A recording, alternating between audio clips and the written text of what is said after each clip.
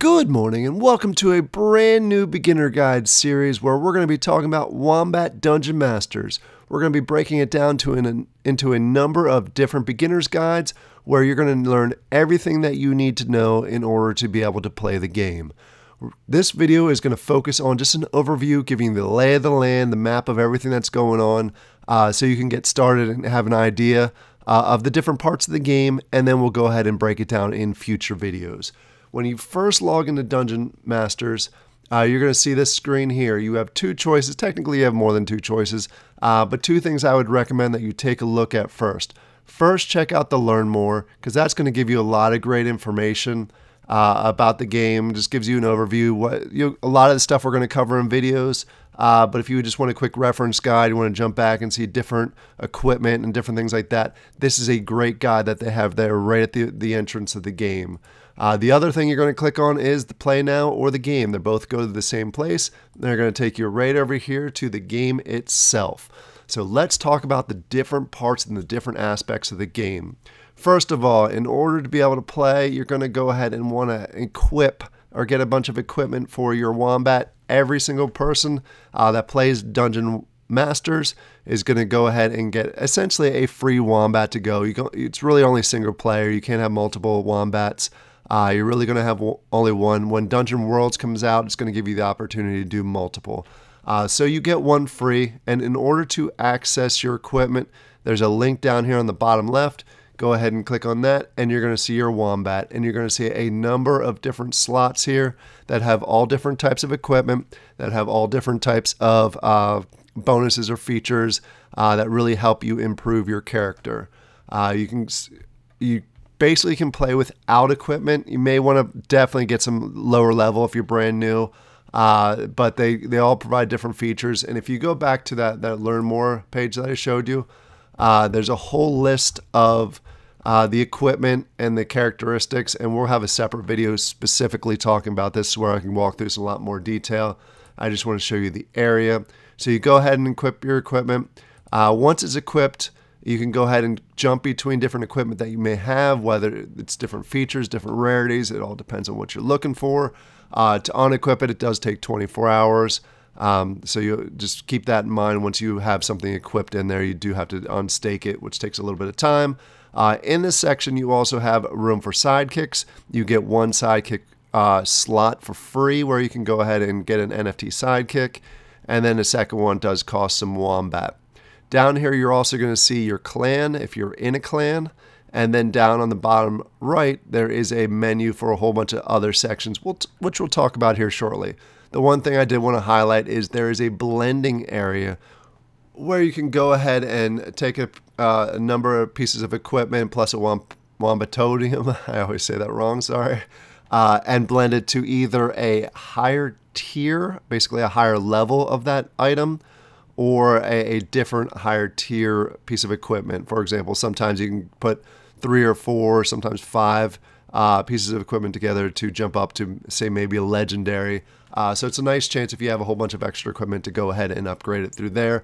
We'll have a separate video diving us through that area also. Now I'm going to go ahead and go back to the main screen by clicking the button here on the top left to show you some other areas that are in here. Up here you have the wonderful piece of candy that is given to you every 24 hours. What this does, it gives you a 10% bonus when you're running the missions. I should say the runs is what they call it in Dungeon Masters. It lasts 2 hours, gives you 10% bonus. They give it to you every 24 hours. And if you're looking at this screen, just walking you through the basics of this, the top is your level. You obviously start in level 1 and you upgrade and go up from there at different experience points by doing different runs. The next is your staking, and we'll talk about this more. This is the VIP level. Gives you different bonuses, gives you material mining bonuses, also gives you, depending on what level you're at, whitelisting, packs, season pass, things like that. And then as you're moving down, you have your resources that you earn throughout a season. We just kicked off season 9, so you can see my season points are a little bit lower just because we are literally 1 day into it. This first one is season points. You essentially earn every day that you put contributions in. You earn towards your season points, and at the end of the season you're going to get a whole bunch of rewards from it based on depending on how many points you have in there. Next is the Wombat bonus. This is actually a new addition midway through last season. If you get over 35,000 contribution each day or part of a day, you'll go ahead and get a bonus of Wombat that you get rewarded to you at the end of the season. So you can see that this can add up pretty high if you're meeting that standard every single day.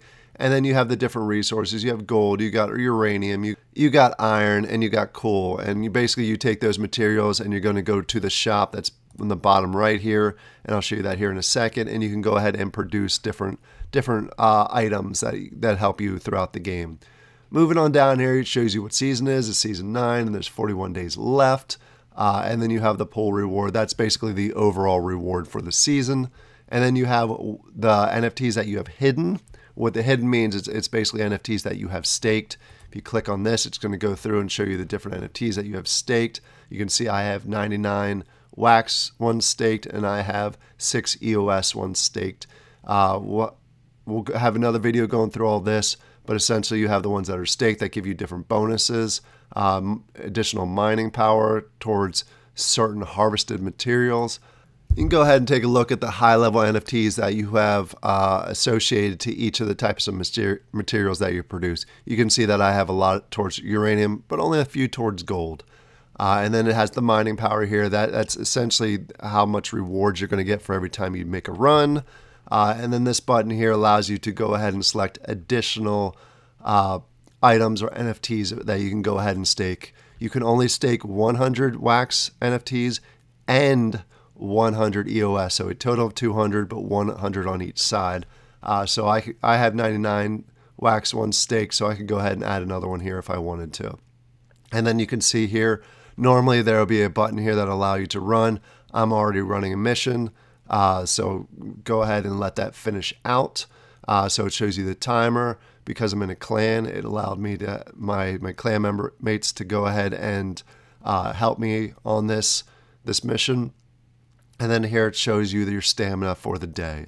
Your max stamina that you can have is 2,000, and you get a certain portion of it generated throughout the day. Every time you make a run, it uses it, just similar to most other games.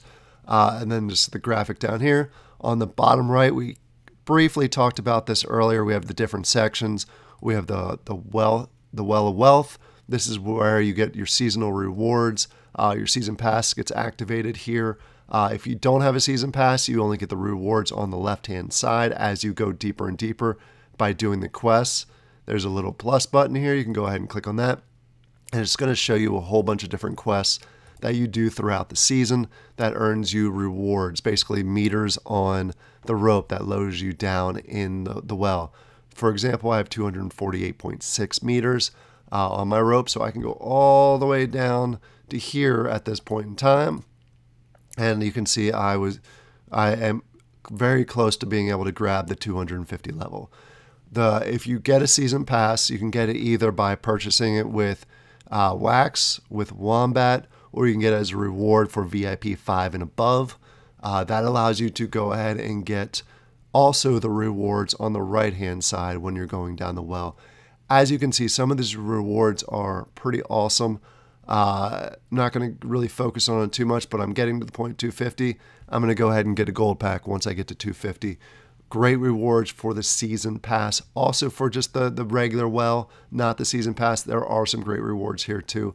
So definitely something that you want to keep an eye on as you're playing. I jump back to the main screen. Let's go ahead to the next section. We have the seasonal leaders, which basically lets you know who's doing the best throughout the season. If you're a whale and you're doing really well, you'll definitely want to keep an eye on this. For most players like myself, I don't really pay a ton of attention to it. I'm just trying to scroll down. I don't even think I'm on the top 200, so I won't waste your time with that. And then we'll go ahead and check out the next one, the clans. We'll do a separate video on this because it can be a little bit confusing with the clans. But I am currently in a clan where we can go ahead and help each other speed up our missions. There's leaderboards here, there's global leaderboards, and basically stats about myself. And then here we go, we have the shop. The shop is where you go ahead and take the materials that you mine and you earn, and you're able to craft them into different items that help you with upgrading equipment, upgrading your sidekicks and things like that, and naming your wombat. Nice things like that that help you really progress throughout the game. Jumping back here, last but not least is the packs. Well, we have the settings. We'll go over that too. Packs is basically if you have any packs in your inventory not staked in the game, they'll show up here. You can go ahead and click inspect and open them from here. And then last but not least is the settings. It just gives you a few options throughout the game where you can connect your Wax wallet, connect your EOS wallet, which allows you to create that in the game. You can switch to Poly Network if you want. I'm mostly a Wax player, so I'm going to focus on the Wax side.